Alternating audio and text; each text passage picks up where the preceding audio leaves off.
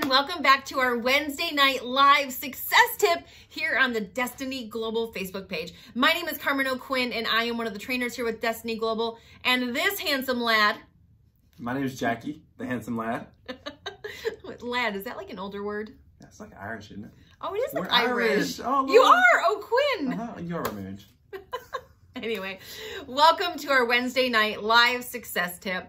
Super duper excited to be here with you this Wednesday. It's a little bit different. Normally, myself, Jackie, and the CEO of the company, Mr. Ken Brown, we all kind of rotate and do a success tip every other week. But we decided, since this was the month of February, and if you didn't know, in case you crawled under a rock this week, we are celebrating Valentine's Day, V-Day.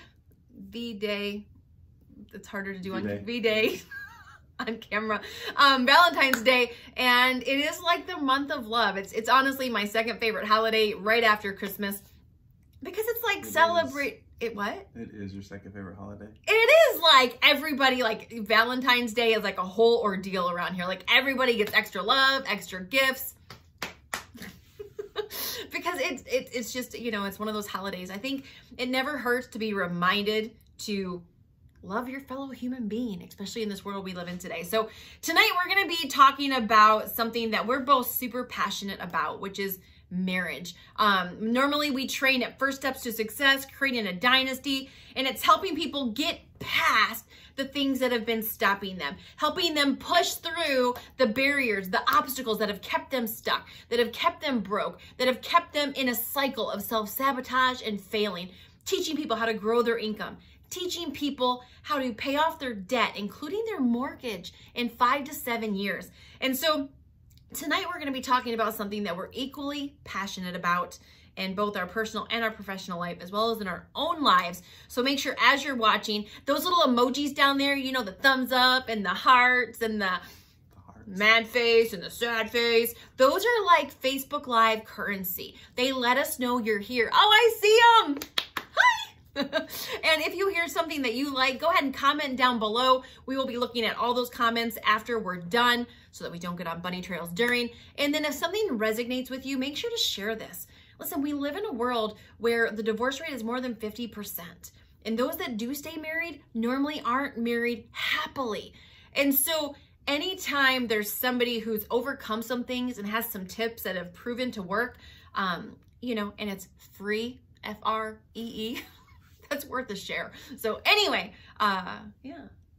So tonight, one of the things we're going to talk about, she said, she actually alluded to it several times. She talked about paying off debt, and she talked about the divorce rate. One of the number one issues, you know, we talk about success tips. Today, we're talking specifically success tips about relationships, especially when it's the holidays. And when she talks about us being passionate about something, she's talking about us being passionate about people's relationships, people's marriages. Having come through our own dark times, then once you come through that place and you see how good marriage can be, you can really get eager to want to see other people's marriages be equally as good as well.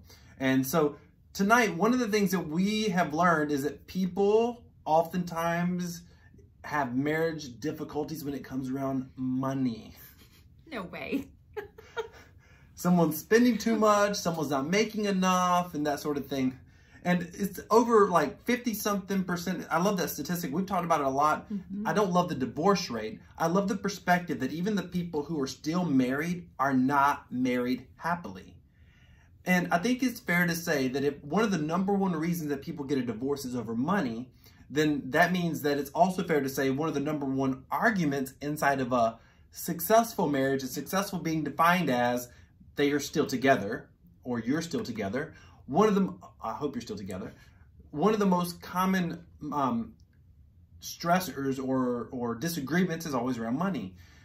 So we learned some things several years ago. This helped us, and we want to be able to share that with you tonight. Now, early on, you need to understand, we were at early on. We were fortunate enough to both be fairly successful fairly quickly. We were both entrepreneurs in our early 20s, and we oftentimes train on that. But so making money wasn't necessarily the issue. It was planning where money was going to go, and it was spending money and not being on the same page. For example, I didn't necessarily care about wearing high heels, But Carmen loved high heels. In fact, she still loves high heels. So Carmen bought a lot of shoes. And early on, that was a problem for me in our marriage. Yeah, I did love not just high heels. I did not discriminate against the flats and the sneakers and the cute sandals. I didn't. And house shoes, what are they called? What are you, slippers? Slippers. No, I didn't like slippers back then. That's been in the past 5 years. But I like had this shoe thing, and as growing up poor, like we both grew up poor. I grew up in a double wide trailer. He grew up in a single wide trailer, and my house was twice as big as yours. And so we eventually, when I turned like 17, moved into like a regular stick-built home. But I never had a lot of shoes, and a lot of the things I did had came from Payless. And I can remember watching movies on TV and seeing like shoe closets, and it was a personal mandate goal of mine to possess 200 pairs of shoes. And so I was very goal oriented, and what motivates, and I needed to hit that goal. And so I did. Like but here's the thing: they weren't like shoe show shoes. It wasn't like Payless shoes. No. I mean, listen, we were making hundreds of thousands of dollars a year. That first year, I had gotten my business up to $720,000 a year, and at your young 20-year-old self, like that's a crap ton of money. And so. And you don't ever realize business goes through seasons. You don't ever realize that, hey, I could be doing something else with this money. Like, I'm just like, I got all this money. Like, shoes is it, right? And so I bought a lot of shoes. And the truth is, I spent a lot of money, not just on shoes. I was out of the two of us, I was like the spender. I was like, let's get a limo. I don't want to cook. Let's go to dinner. It wasn't all that though. It was even groceries. It was just not having a plan for money. It was all of it. And then I would even buy you shoes. Yeah, it was just, yes, you would. It was, you still do actually. So this all came to a head really when we ended up going through this dark season in marriage, because what really came out of it was what we realized is disagreements about stuff like money and finances that bleeds over into other areas as well. Disagreements, lack of communication, more than anything, it was probably as much in our case, it was as much about a lack of communication that led to divorce as disagreements. I mean, there was both, right? But it was easy to avoid conversation and money is something that people will avoid conversation about. And in our case, she had her own business. She was a strong, independent woman. I had opinions about finances, but I felt like, I don't know what I should say, what I shouldn't say, and I'm not trying to create an argument. She's worked really hard for what she's got. And what I felt like I was seeing, and I want you to understand what I felt like I was seeing and what I was seeing was two different things. What I felt like I was seeing was somebody who I'm wanting to build a life with, but she's making no plans for how she's going to spend this life. I felt like all the resources were getting used up, and it was fine in the moment because we were making money and we weren't in debt. We were in debt a little bit actually in the beginning, but we weren't like getting in deeper in debt. We were making all the payments, making the bills, doing the things, right? So we weren't getting behind the 8 ball, but I felt like that we weren't planning for the future, and that kind of concerned me a little bit. So after we ended up going through what we went through. A year of heck. The first year of marriage, people say it's like the honeymoon stage. It was not, because we really didn't have a lot of communication, and including money. We were two individuals, two businesses, and when we got married, it was still, even though we merged it, there wasn't a lot of conversations that ever took place. Right. Ever. Like, we weren't on the same page with what our goals were for spending, what we were spending, what we were saving. It was just like this. We just didn't talk about it really. Yeah, and we even outside of our business accounts, like all of our finances were together too. Yeah. That was a weird thing. Like, we've always believed in that, but we didn't really talk about it, which is, and it led to, it led to a lot of problems, but one of the things it led to was kind of the roommate syndrome early in marriage, where, it's kind of like she's doing her thing, I'm doing my thing. We're sort of think we're on the same page, but we're not kind of on the same page, right? So when we ended up going through crap, almost got a divorce, the whole 9 yards, on the other side of that, really beautiful things happened. Well, and hold on, and also, growing up poor and being an independent woman, I really had issues with, like, authority, so to say, or accountability is how I viewed it. Like, I viewed it as, I'm making money. I'll go buy what I want. Neither one of us had a ton of financial training at all. Like, at least I can speak for myself. Like, I wasn't taught to be a saver or an investor. I was fully conditioned to be a spender.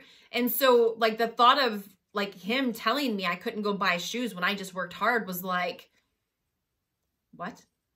And so that was, I don't know, that was just a weird thing in the beginning for me too. Totally. So one of the things that happened as we were coming on the other side of this is we got some marriage coaching.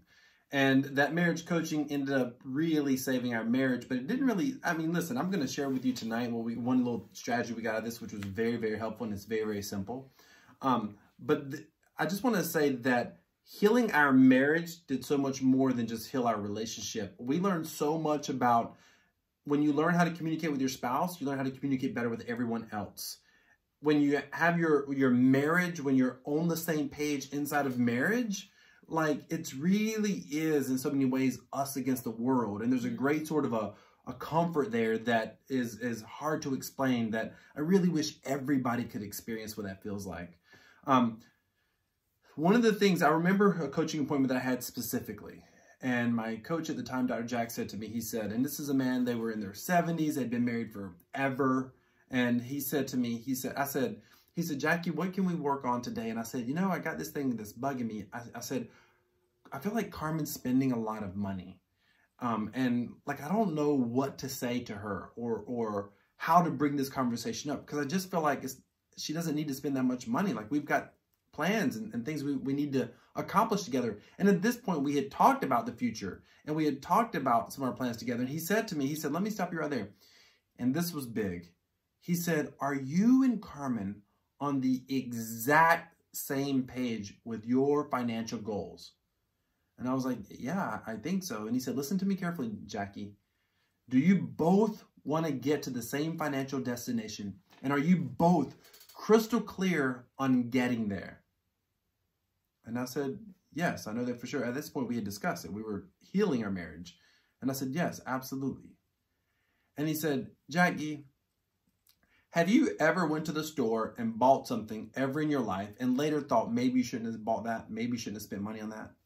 And I said, yes. And he says, why do you feel like you thought you didn't need to spend money? And then I said, it's simple, because I know I should use that money for something else. I know there's other plans for that money and a better thing I could do with that money. And he said, so you have a goal and you're able to check yourself when you make mistakes. And I said, yes. He goes, does your wife have the same ability? And I said, yes. He goes, do you want to know how to talk to her? And I said, yes. And here's what he told me.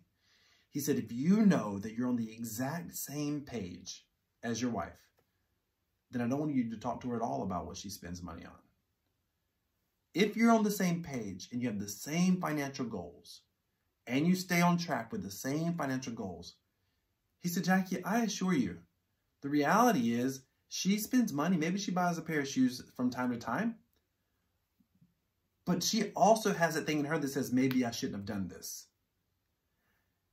And I got to tell you, that's the coaching he gave me. So when I stopped focusing on what Carmen was doing and what shoes she was buying, I learned something.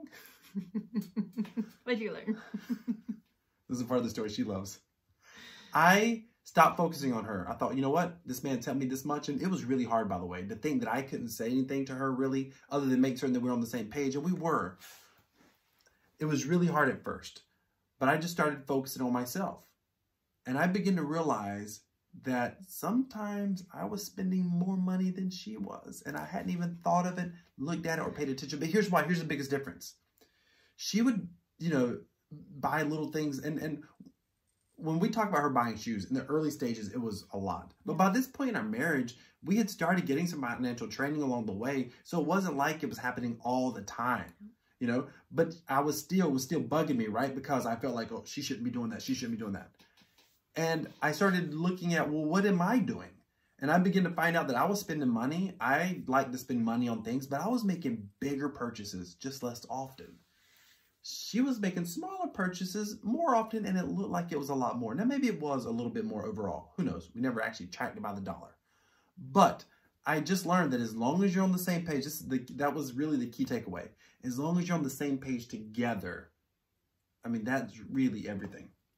No, and I can remember feeling, because growing up, I'm sure a lot of us have seen, I can remember my grandma from a young age, watching her bring something home, and I would go in the house and distract my grandpa, and she would sneak it in the house. And so when and we hadn't gotten to that point in marriage, thank goodness, but I can remember bringing stuff home, and he'd be like, well, what's this for? Well, how's that? What'd you pay for this? What'd you pay for that?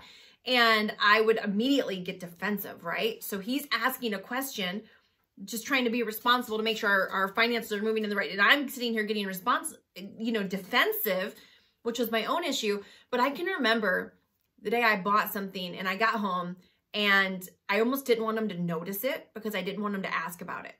And it was the first time, and it was a decoration. And that was the other weakness you had. Oh, that was the other weakness. She bought the craziest.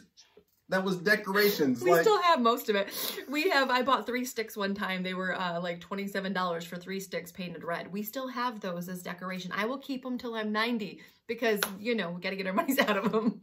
But I had bought some decoration and he actually noticed it because it was whatever. It was kind of one that you would notice. It was right when you walked in on our entry table. And he's like, oh, did you just get that lamp? He's like, I like it. And I was like, oh, okay. And I'm waiting for the questions, right? And he didn't ask him. He didn't bring him. And at this point, I did not know that he had got coaching on this. But from my perspective, here's what happened. So he started trusting me with our finances. He started trusting my decisions. He started trusting my ability to make good decisions. And what I will tell you that did inside of me, it gave me this great responsibility to be a good steward. It gave me this and it was an unspoken expectation. He never said, I expect you to be a good steward. We kind of expected each other to be good stewards. But when he just trusted me to do it, it made me want to live up to that. It made me want to be more responsible. And it's so funny because I think in the beginning of our relationship, you definitely started off as the more frugal. Oh, yeah. More, it wasn't even more frugal. I was less frugal than I thought I was. That's the truth. When I got less focused on her, I saw where I was making a lot of bad decisions financially when I got my focus off of her. And he didn't tell me to do that. I just happened to naturally do it. But what ended up happening, I was more financially aware. That's the best word. But that changed. Today, it is I am the penny pincher. I am do 100%. We really need this?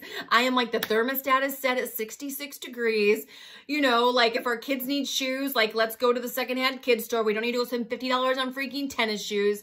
I am that, we bought our daughter a ride-on unicorn one year for her birthday and it dropped in price 2 times and I hauled the thing back to the store to get the price difference. I'm that person today. But it all started with that one piece of advice that you followed. Yeah, we're in a far better financial position today, by the way, than we were even back then. Meaning we have more savings, a higher net worth, higher everything now. And she's back then she would have never done that. But at the same time, over the years, here's the most important part. I want to give you some actionable you can take away.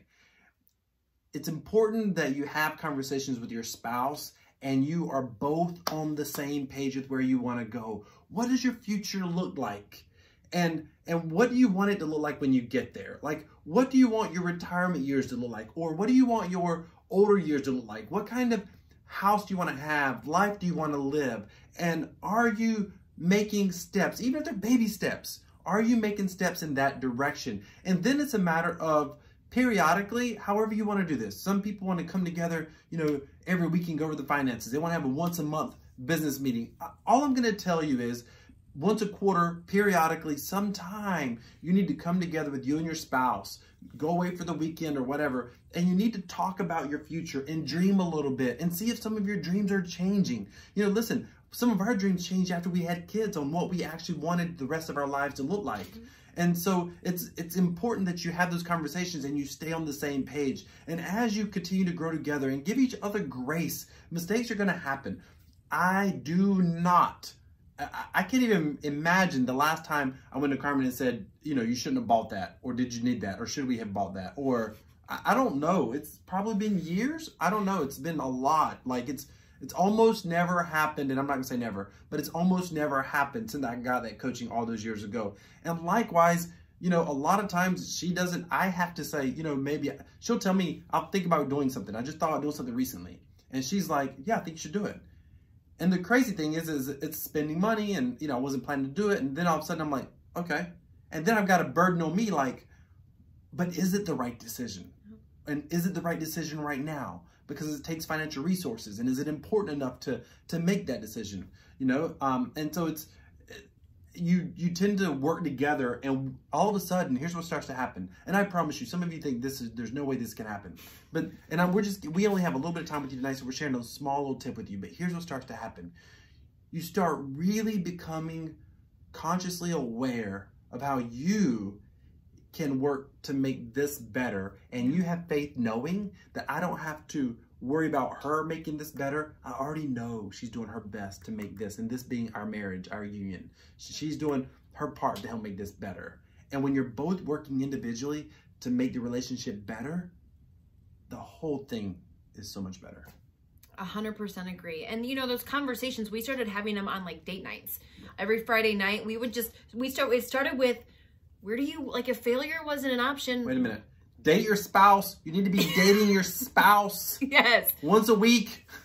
Yeah, we could have done a whole tip just on that. We could have done a whole tip because we weren't doing that in the beginning either, at least regularly. But yeah, we go on a date every Friday, and it was like, okay, we wouldn't talk about work. The only thing we would talk about, we didn't have kids in the beginning, so it would be talking about like our future, how many kids we wanted, where we wanted to live, where we wanted to vacation, you know, what we thought our future looked like, and getting down to the nitty gritty. And I will tell you, and the financial side of that, knowing what that was going to take financially. Absolutely. Like, if you want to take a vacation to Bora Bora, what does that cost? I want like a 100-acre compound. Like, what? There's a cost to that. And, you know, most people never plan to fail. They fail to plan. And that includes your finances. So when we started sitting down and having those conversations, and in the beginning, they were a little awkward. They were a little messy. They were a little like clumsy, if you will. But as we started to get on the same page, it was amazing. And the peace between us, the harmony between us, and we both kind of rose up and even started becoming more financially responsible through that one thing, that one piece of advice. And so, speaking of marriage and speaking of growing together, because listen, I'm a firm believer that if you don't grow together, which means you are both growing in your skill together, you're both growing in your goals together. If you don't grow together, you're growing apart. And one of the things that Destiny Global is on a mandate to do is to help families build a dynasty, build a legacy that will last long after they're gone.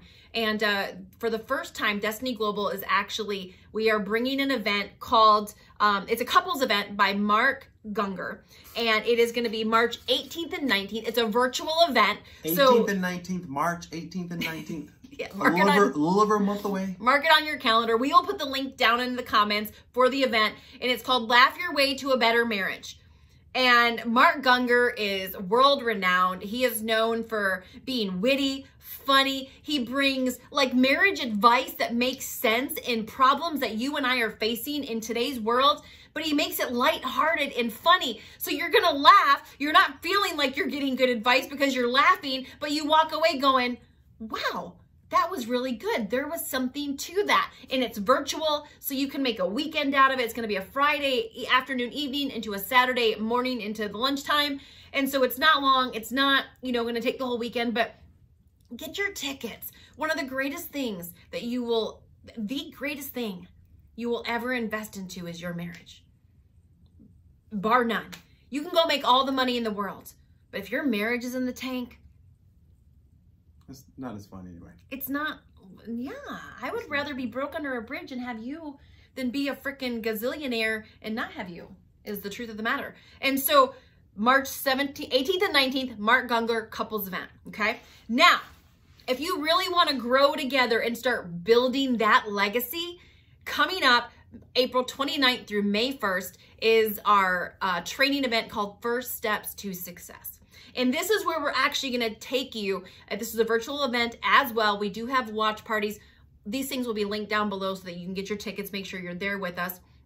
But this is where you're actually gonna go through a training event where you're gonna learn applicable skills on how to grow your income, on not only how to grow your income, but learning how to pay off your debt, learning how to communicate better inside of your marriage, inside of your family, as well as with your coworkers, making you the most magnetic person in the room and the #1 recommended person that what you do. How would you like to learn a skill that could get you, like literally, no matter whether you're just starting or you've been in business for a while? We have a gentleman named Stuart Lynn. He went from being a client. He went from being an engineer making $30,000 a year, attended this training, started his own engineering firm, and last year did what? Like $17 million in business? That's his company's, I think is their gross, yes. Yeah, but he built that company. $30,000 a year as an employee. Launched his own business doing $16 to $17 million a year. Well, he broke 6 figures in income within I think 2 years of launching that business. Yeah. He had his first 6-figure year, just to put it in perspective. So $40,000 a year, $40,000 a year working for somebody else. 2 years later, because of the training that he got, he went in business for himself and had his first personal income year of $100,000. Yep, and now has grown that into... So what could happen to you 2 years from now? What could happen to you 2 years from now? That's right. And so thank you so much for watching. Make sure to leave a comment down below. Let us know where were you watching from. And for those of you that are going to be attending the Mark Gungor event and First Steps, let us know. I want to know who's going to be there with us virtually at those events. And thank you so much for watching tonight. We will see you in 2 weeks on another success tip. Who's doing that one? You? Me? I don't know. Ken? Is Ken doing that one? One of us are doing it. So we'll see you then.